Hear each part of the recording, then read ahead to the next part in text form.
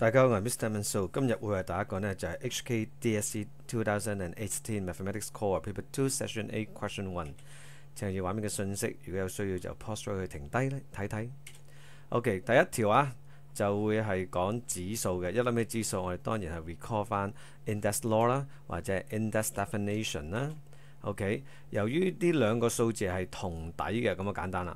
同底我哋咪將佢轉翻做異底咯。OK， 2嘅3次，2嘅2次，咁呢啲係巧合嚟嘅，我哋一定要利用佢啊。好啦，內外指數相乘係 by index law 啦。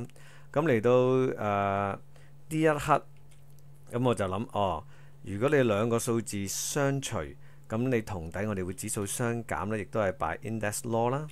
OK， 好啦，但係減嗰陣時留意你係減一個多項式嘅，所以你係減緊兩項嘅。拆好晒括好啦，咁你會知道啦。咁個答案係2啦。第一個方法搞掂咯。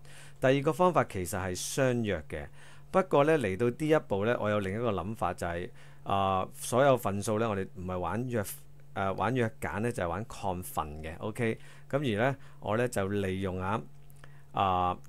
index law 嘅第一條兩數相乘同底指數相加，調翻轉嚟玩，即係如果指數相加，我可以拆得翻兩個數字相乘嘅。OK， 而佢哋有個公因子2嘅6n次，我哋可以約走佢嘅，約埋個數字嘅2，咁我哋就剩翻最後答案2噶啦。OK， 仲有第三個方法呢，就係首先我哋當咗個 n 呢係一個數目字，當係 A 咁樣啦，拍落計數機度，咁嘅話答案就即刻出嚟㗎，相當之快嘅。